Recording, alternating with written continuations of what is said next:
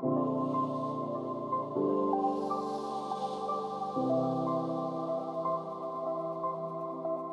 goal on this talk is to convince you that this is not moon math. This is also development.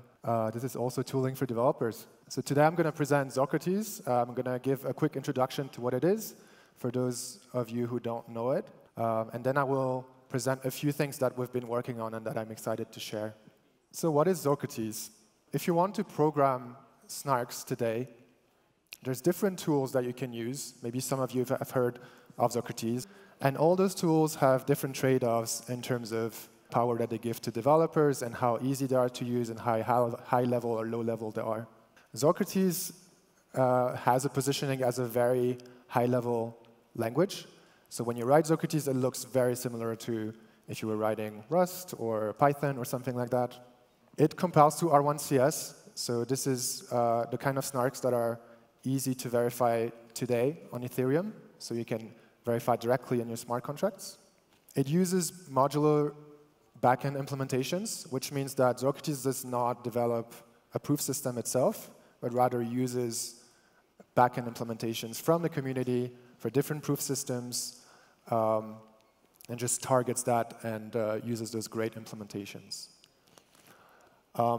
In order to have such a high-level language, but still have something that's really efficient at the low level, ZoKrates makes use of optimizations in the compiler, which is something that's also different from some other tools which give you a very low-level access to what's going on the constraint level, but don't really apply a lot of optimizations. So where does it run? So the part of ZoKrates which allows you to compile, so the compiler, you can run it natively on your machine. We have a Remix plugin as well. And we also now have a playground that you can access at play.zokrates.es, which I encourage you to start. That's probably the easiest way to get started with ZoKrates and just write some simple programs. In terms of the scheme, so there's backend implementations that we support. We currently have support for Graph16, which is, some of you may know, the SNARK that is the smallest and the fastest to verify. For GM17, which is an evolution of Graph16, let's say.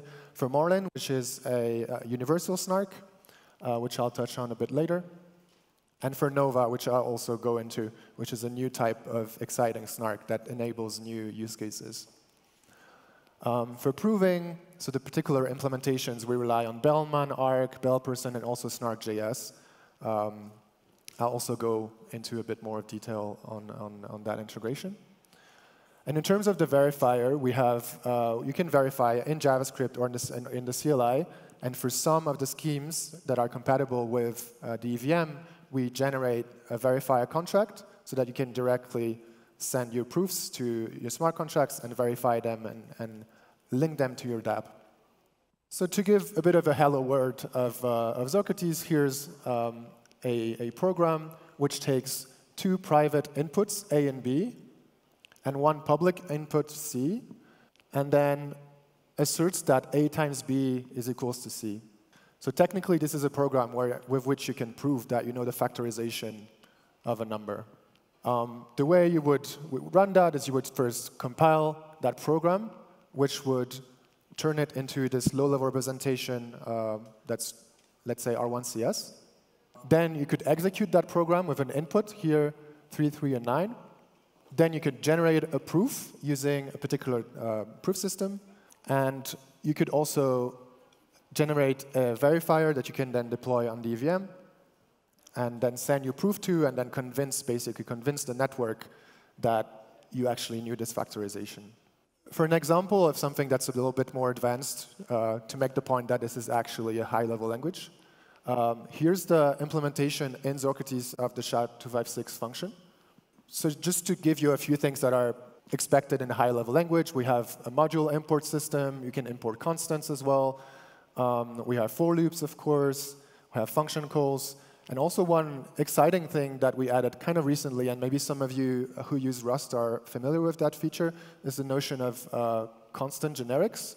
So in this case, the SHA-256 function is a hash function that can take an arbitrary number of bytes as input. However, in circuits, all the inputs are always static. So all of these, the size of the input will always have to be known at compile time. But this is something that we do. You can still define this as something that is generic over k, and then have a number of rounds of this SHA-round function. But then when you compile your program and actually use the function, the SHA-256, this variable k is going to have a concrete value, which will then compile to the exact number of blocks that you're hashing. And if you're trying to do something that's dynamic, calling this function on something that's not, whose size is not known at compile time, is just going to fail at compile time. So we can have a very idiomatic implementation of SHA-256. Of course, there's more complexity in a SHA-round. But if you look at the code, it's almost line-to-line equivalent to an implementation that you would see on Wikipedia, for example, a pseudocode implementation. Now I'm going to go in a bit more detail on a detail of the SHA-256 implementation. So inside the SHA-round, this expression needs to be calculated a lot of times. It basically takes 3 unsigned integers, a, b, and c, of 32 bits, and calculates a and b, XOR a and c, XOR b and c. And this is something that you can just write like this in ZoKrates today, compile, and it will translate that to a number of constraints at the low level. However, if you do the math and look at let's say the first bit of A, the first bit of B, and the first bit of C, you can see that if you consider them as numbers, so as field elements, they actually verify, so the result actually verifies those 2 equations. So you define, or you constrain a new variable BC to be equal to B times C.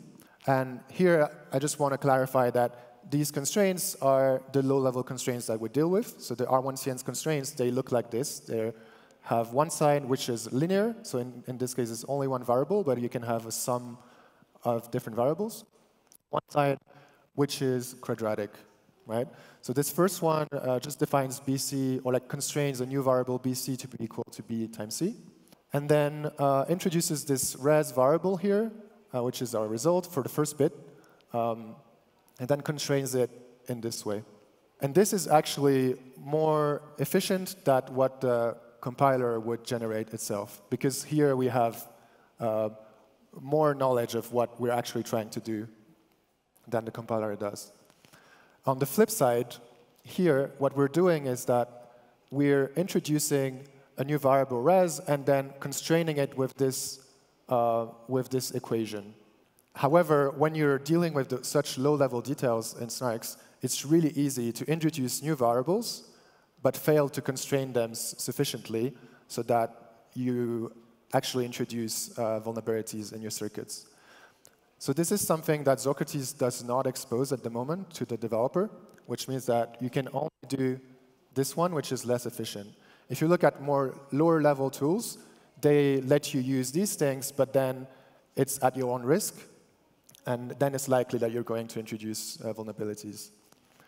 So what I want to showcase today is the addition to ZoKrates a way to actually encode this thing and have the performance from this thing in the context of the higher level language. Yeah, so I have a video now, if you could start the video. Right, so this is using actually the ZoKrates playground. So here I defined the default function, which I call the default function, where I'll just use the compiler to generate the constraints for this, this expression. Here I'm going to create an entry point for this program, so taking also A, B, and C, returning a U32. And I'm just going to call the default function and see how many constraints are created in the process. So I compile, and then I get the result, 260 constraints here. And now what I'm going to do is to define another version of this function, which hopefully will reduce the number of constraints by leveraging this lower-level implementation. So I call it hand-optimized, has the same signature, A, B, and C. Also return a U32.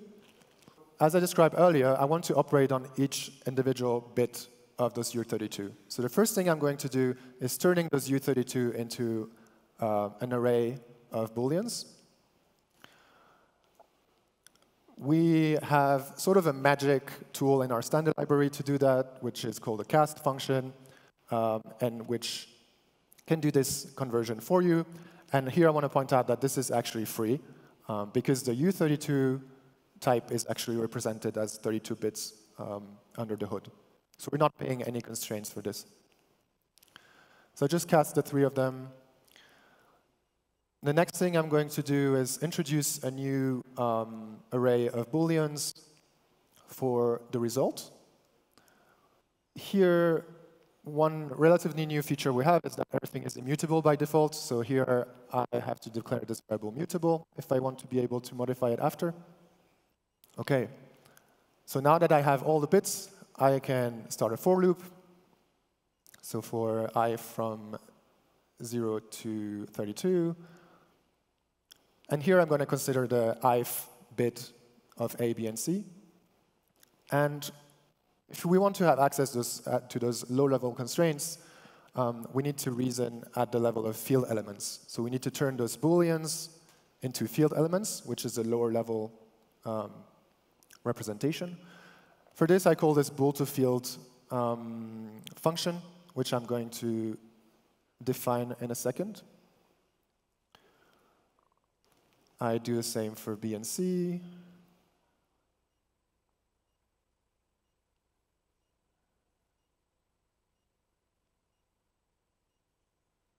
And here, I'm going to define this function. And again, this is something that's going to be free.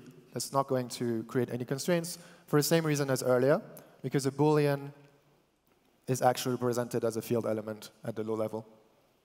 It's just that it can only be value 0 for false and 1 for true.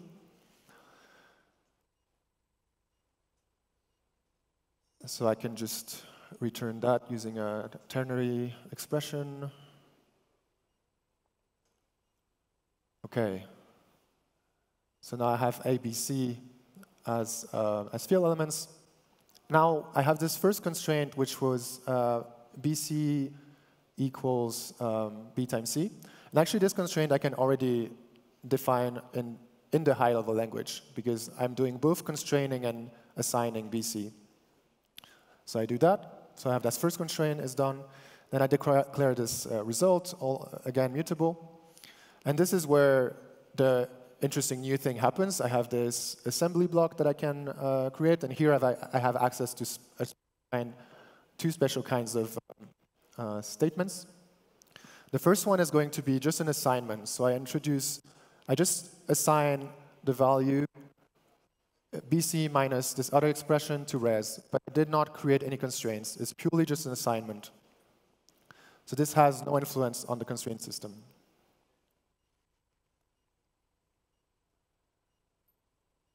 And then I want to be able to use this, this res value later.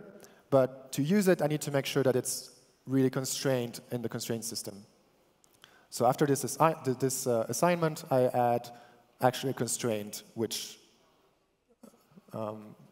makes sure that everything is set in stone. So here, BC minus res equals this multiplication. You can see that, again, this can be any expression here when I assign, but this has to be linear equals quadratic, right? So here, this is working. OK, so now I have everything set up. And I'm convinced that res has the result that I need. The next thing that I want to do is that I actually want to have a Boolean. I'm going to go the other way around and reconstruct my result. But I want to have a Boolean, and I want to go from a field element to a Boolean. And here, I want to make it really clear that this is an unsafe, a potentially unsafe operation, because this res value, I know that it's 0 or 1 because I wrote this, but in theory, it could be any value. So I need to be really careful when I do this. But I can force the creation of this Boolean with this value. Finally, I reconstruct the U32 value from the Boolean array using this cast function again. Okay, and I changed my entry point to use the hand-optimized version. So we were at 260, and now we're at 164. So we made quite a big dent in our constraint count. So what's the idea here? We want to keep all the guarantees that we have from our higher level language. We have types, we have things. We know that booleans can be only 0, 1 if you don't write assembly blocks. But at the same time, we want to have access to this low-level thing. And here, I think there's actually a parallel with Rust in a way, which says, OK, we have a compiler that's like really strict for all these things, but we still want to be able to do all these lower-level things. We want to disable a bunch of checks. And we have a similar approach, where as a developer, you would write most of your program in safe ZoKrates, let's say. But then for the few parts that need the extra performance, you can write them in those ASM blocks and try to make those blocks as small as possible so that when you need to review the code or make sure that things are not unconstrained, you know exactly where to look at, and these things are relatively small. One side effect of this, also for us as a compiler team, is that we can use this ourselves to reduce the complexity of the compiler. This particular operation in the SHA-256 algorithm, in the compiler, we have a special case which detects whenever we're doing this and uses this exact constraints. But now, potentially using assembly blocks, what we can do is rewriting some of the internals of the compiler to actually use these things, which then reduce the size of the compiler code base and makes it easier to reason about and audit. The next thing that I want to talk about, which is unrelated to this, is the fact that ZoKrates is not compatible with SNARK.js. So SNARK.js is a JavaScript library for SNARKs from the ident3 team, from the Circum team, which has a bunch of tools allowing you to work with SNARKs in a JavaScript context. What we have now available today is if you start from your ZoKrates program and you run compilation, currently it returns an output which is the low-level ZoKrates representation. But you can also optionally return an .r1cs file, which is the format that is accepted by SNARK.js. And then if you want to execute your program, you take your input and the program itself, and you can create a witness file, which is also compatible with SNARK.js. And from this point on, you're in SNARK.js land. So you can do whatever SNARK.js enables you to do, using different proof systems, using powers of tau, ceremony, and run your verifier in the browser, et cetera, et cetera. So any tooling that's compatible with these formats can now be used with ZoKrates as well. Another topic that I wanted to touch on quickly is incrementally verifiable computation. So this is a scary word, but it's basically the idea that if you have a computation which you can split in steps, which are basically the same function being run over and over again on the state and updating the state, then you can actually use recursive SNARKs to prove this computation incrementally. So as opposed to ZoKrates currently to other proof systems where you can think of them as more like an ASIC, so your circuit is like this ASIC that's really set in stone, and you can do only one computation, and everything is bounded and static.